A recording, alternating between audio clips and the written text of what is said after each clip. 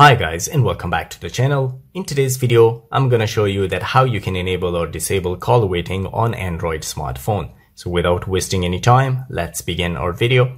So the first thing I want you to do is to open your phone application on your device. Once you do so, the next thing you need to do is to tap on the three dots at the top right corner and then choose settings.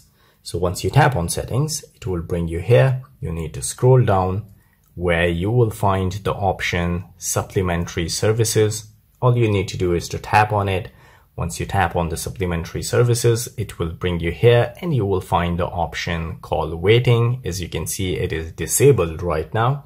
All you need to do is to enable it.